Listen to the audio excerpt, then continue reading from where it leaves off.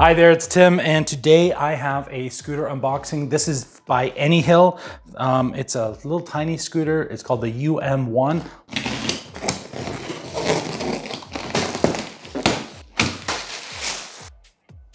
Really nicely packaged inside.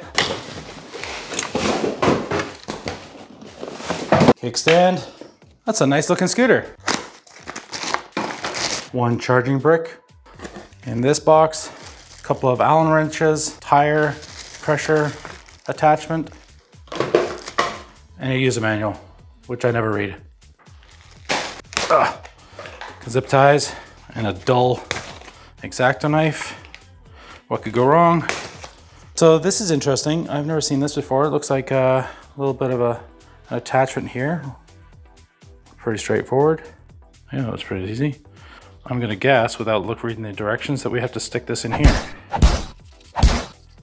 And I think I've probably done this the wrong way, which is shocking if you've seen any of my videos. Oh, no power, jeez. And your...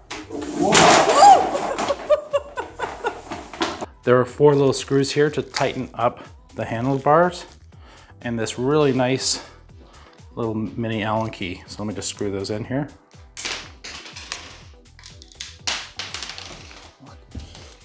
So the UM-1 has braking, 3 different types of braking on the handle, plus the accelerator, kick braking at the back, and an actual mechanical brake at the front. Cute little bell, and a digital display, which is really nice.